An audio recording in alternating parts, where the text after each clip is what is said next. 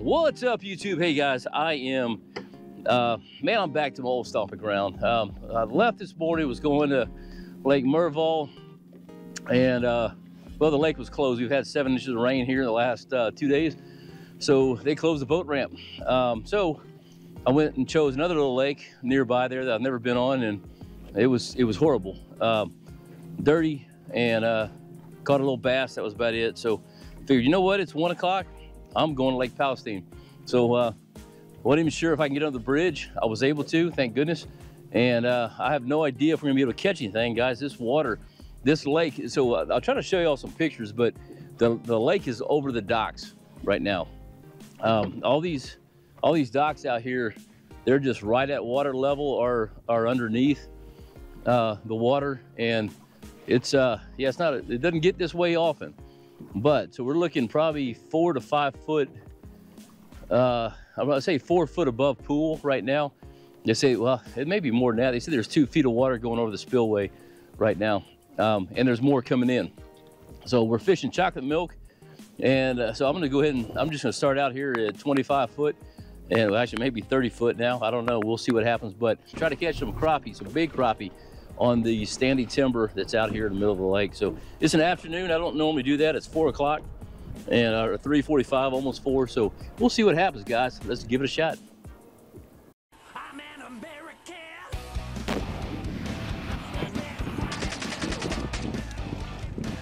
And I'm a citizen of this world and of heaven. Some things were meant to be together.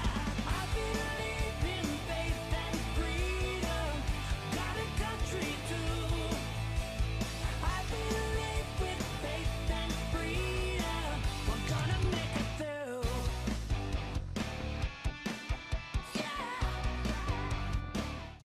Guys, as I do in every show, we got to start off with a prayer. So y'all bow with me. Lord God, we thank you for today. We thank you for your love, your mercy, Lord God. We'll pray right now for pray for Jerry's family right now, Lord God, as they're dealing with his loss. Pray for anybody watching right now, Lord God, that you'll give them strength, you'll give them healing, you'll give them the power to give whatever they're dealing with to you, Lord God. I thank you. I pray that you'll bless every one of them, Lord God. I thank you for allowing me to have this platform. Help us to stay safe today with all these boaters out here. We love you. It's in the name of your son, Jesus, we pray. Amen.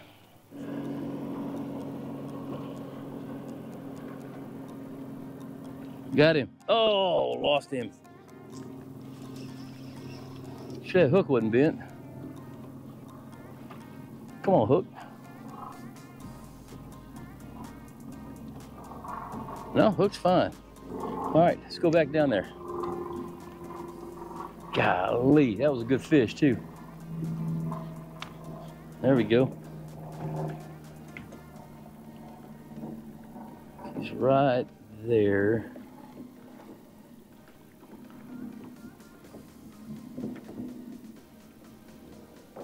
Okay, go down. Catch one of these smaller ones. All right, there he is. 20 foot out.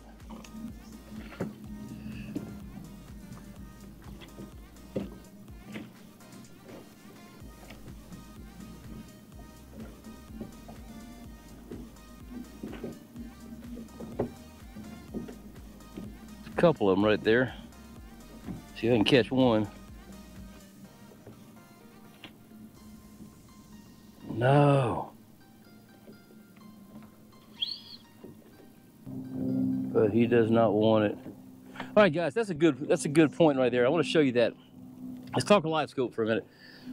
Everyone believes what? Live scope is cheating. It's a video game. Well, you know what? It is kind of a video game.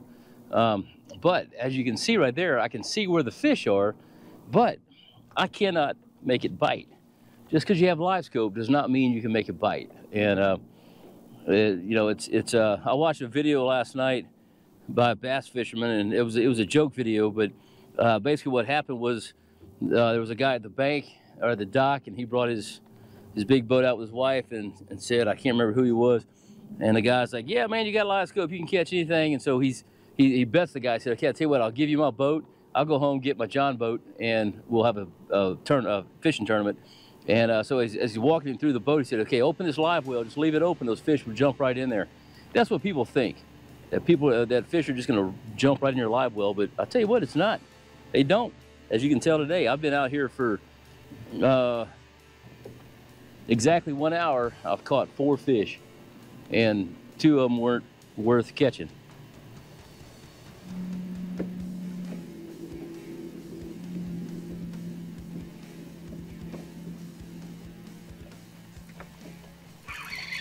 Dang little catfish or sand bass.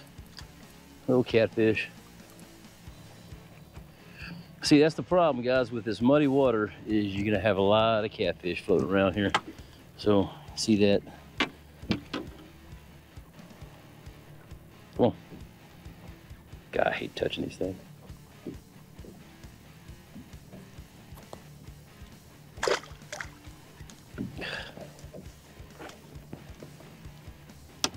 All right, let's go find a different tree. Well, today I'm going to be using a chartreuse juice by Thumpgel. I'm using that on a bonehead Palestine special. You see what it does. See if I can find a dang fish besides a catfish.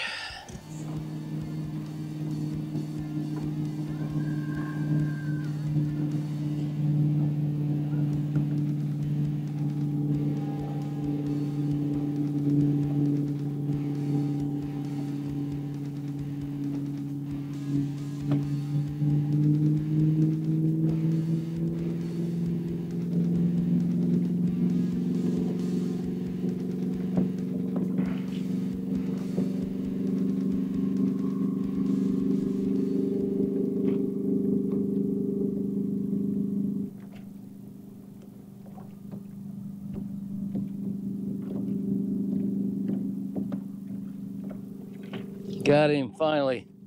All right. That's a crappie, I know. Oh, that's a good crappie too. Yeah. He got the fungi on him.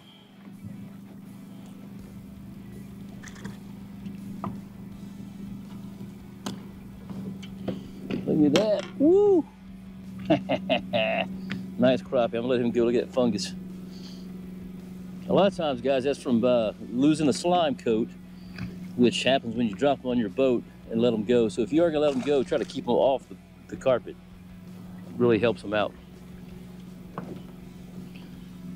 All right, finally. Only took 36 minutes. It's so dirty in this water.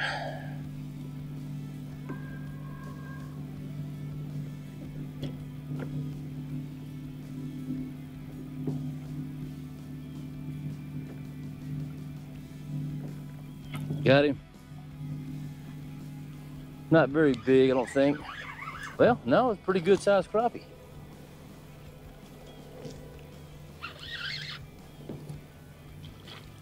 Real good sized crappie. All right. Stump bug. Palestine special by Bonehead. I got him right in the snoogin. There it goes. Decent sized fish.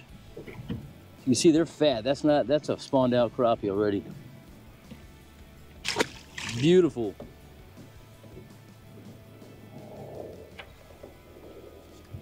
That's a good one. That's a bass, I think. No, it's a good crappie.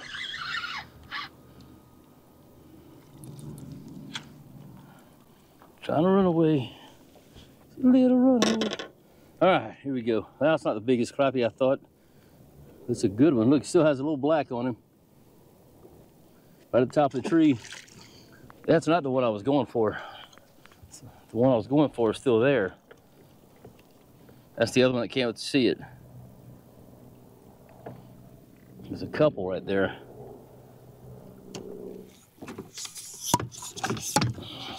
Man, I love this sniper marine pole. Guys, I've really gotten used to this thing. I'll tell you real quick, before I get on these fish, but it's just amazing how I know it's hard to see with this thing, but all I gotta do is turn this handle and my live scope moves different directions. So I don't have to do this necessarily. I can just kind of, as I'm trolling down the lake, all I gotta do is swerve it. Just turn my handle. It is amazing. We got this one, then we got the one on the John's portable unit, or the portable unit that John uses, and makes it really easy. It sets up right there, allows us to fish two fish at once, or two poles at once. All right, let's try to get on something here. Afraid this is all gonna be catfish.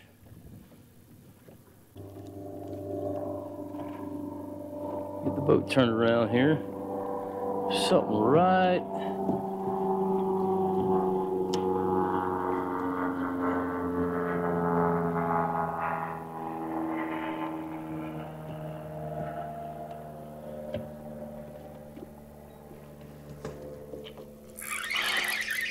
Find out.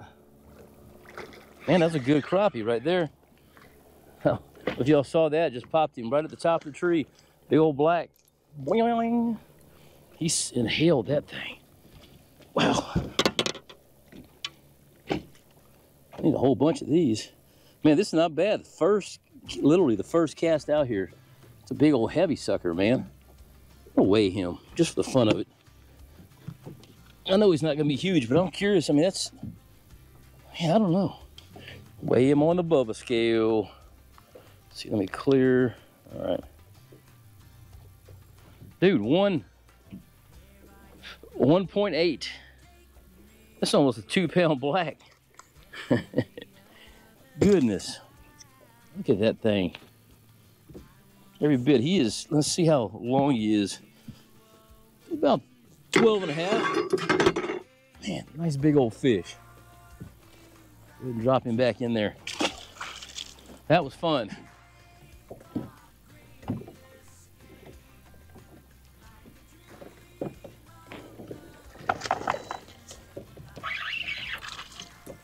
Look at this black crappie right up here. That's another big one. Man, got these spider webs are getting in me. There's more down there. Whew, look at that. Let's pull another one in, guys. Here's what we're doing. Again, we're just driving around looking for trees. Once we find the tree, we're looking for fish on them. This one has fish all smack over it.